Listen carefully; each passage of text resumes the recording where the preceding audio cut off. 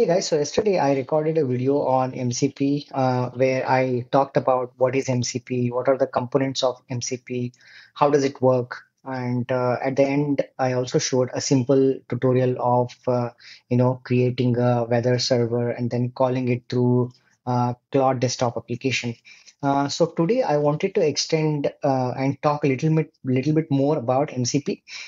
because at SingleStore we just published our MCP server.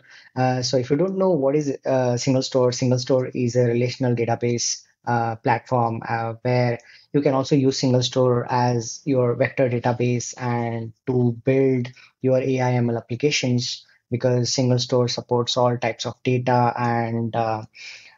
you can run analytical applications, analytical workloads and transactional workloads. So it's basically a database, and let's go to the tutorial and let's see how you can basically automate a lot of these,